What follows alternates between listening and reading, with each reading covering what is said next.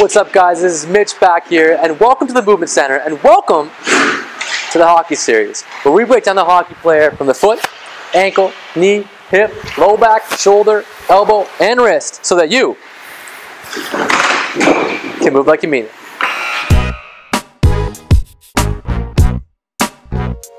Hey guys, welcome back to the hockey series, episode 6, part 2, part B. I haven't quite decided what to call it yet, but this one, guys, we're really working on this top shoulder in your hockey stance position. Really important is that inter-rotation component of this. So if you can't turn in or can't get that range and control as you kind of shoot the puck, we're going to see lots of problems happening on the shoulder. A lot of complications we see this shoulder start to shoot forward and kind of wink as you can't get into that forward position. So we're going to go through a test for this. We're going to show you guys a release technique, the RRLA, so a lengthening technique, and then we're also going to show you guys a way to activate that at the end. So we have Marco on his back. This is the test for this, guys. So we're going to show you the shoulder closest to you guys here. So he's here. He's going to bring that arm out to 90 degrees, and you should be able to get that arm completely or almost to parallel the plane. Not completely flat, but parallel the plane without that shoulder shooting forward. So if he comes up, great. So he comes up and keeps that shoulder set. He comes down.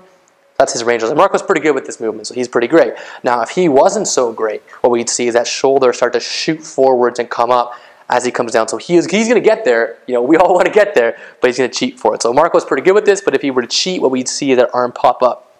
Now, just as a quick aside, a good way you could work on this is you could have a partner come up, get that shoulder, hold it down, and kind of stabilize that position a little bit, and have you work down to your range and then come back up. Or you can grab onto your hand yourself, which is probably a better idea so you can feel that stretch on your own, and just gently hold that end range while your friend holds you down, okay? This is just a quick little way you can do it to stretch this position out, but you make sure you're gentle with this stretch, okay?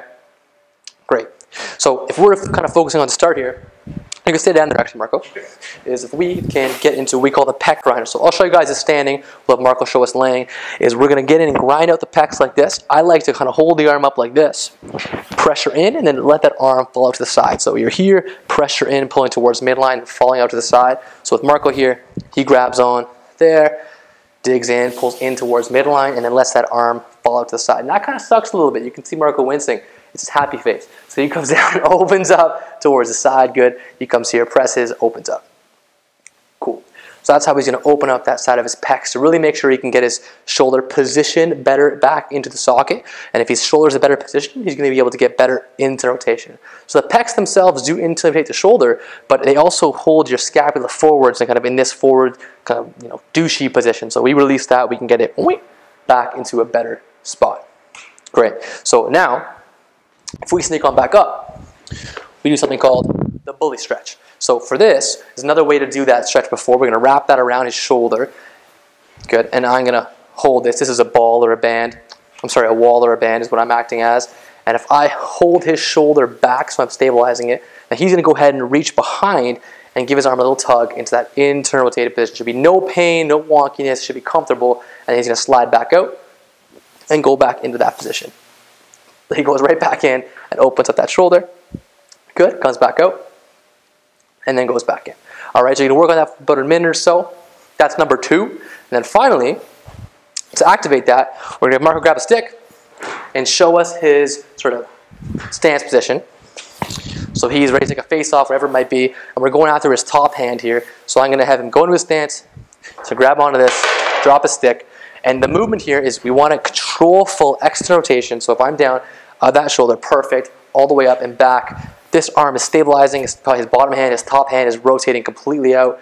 His elbow staying 90 degrees, and he's going into that external rotated position, but keeping that elbow bend. So he's here, and he comes up right to there. Good. And back down. You should feel that in the back of the cup. No pain, no pinching. If you do have any of those things, don't do it. You want to make sure we're comfortable with this. Great. And back down. This is going to be more difficult moving into different positions, but to start with, you're down in your stance, and you're working on that range, going full into rotation, controlling it, and then all the way back out. Okay? Awesome. If you guys have any questions, let us know.